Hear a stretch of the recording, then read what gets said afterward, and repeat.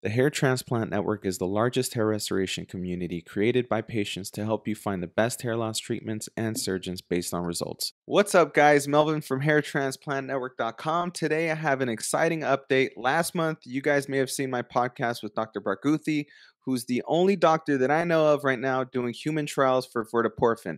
He just released his most recent update on the Hair Restoration Network, and I'm going to give that to you guys right now. All right, so before I get into the update, some of you guys may be new to this channel and may not know what Verteporfin is, so I'm going to explain exactly what Verteporfin is and how it works.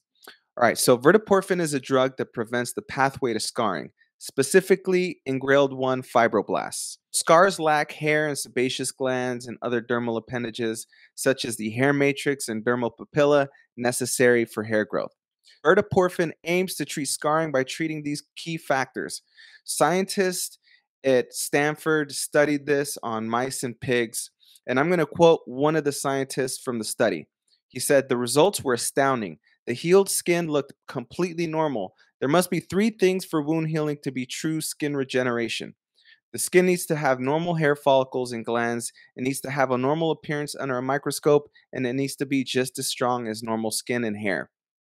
So they found that when they treated a scar or a wound with verteporfin immediately, the hair fully grew back. So we know that hair transplants remove the hair follicle from its root.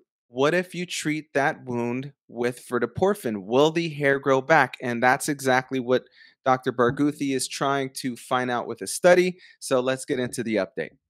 All right, now on to the update. So, Dr. Barghouthi treated a patient with verteporfin. He has 4 different sections in the scalp. Okay, so he has one section where he administered 0.32 milligrams of verteporfin, which he labels 0.32 T, and the other section is controlled C. And then the other section, he administered 0.4 milligrams, which he labels 0.4 T. All right, so now that you guys know the exact dosage, now let's take a look at the results. If you can see there, there is definitely a terminal hair follicle growing out of 0.4 T. There's a faint, thinner hair growing out of 0.32 T. So that is an indication that is actually working, guys. It is actually working. Now, I'm not going to say it's full hair regeneration because, again, this is only one hair follicle, but I have to say this is very, very exciting news. Very exciting. Even if it regrows 25% of the hair that's removed, that would be huge, guys. For the hair transplant industry, that would be huge. If you guys want to know more information or want to get full updates, I'm going to include the official thread to the Hair Restoration Network in the description, guys. I definitely encourage everyone to go there and follow the thread.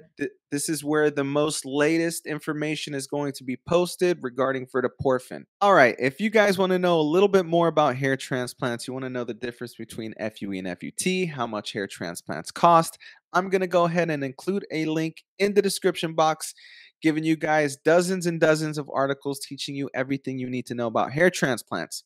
Also, if you want to consult with some surgeons, I'm going to include our list of recommendations in the description box. Feel free to send some online submissions.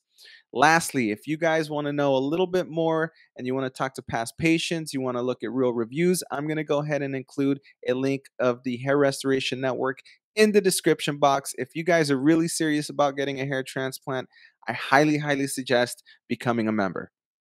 Well, that's pretty much all I have for you guys today. I hope you guys enjoyed the video. And if you did, I would really appreciate it if you guys would go ahead and hit the like. Helps the video get into the YouTube algorithm.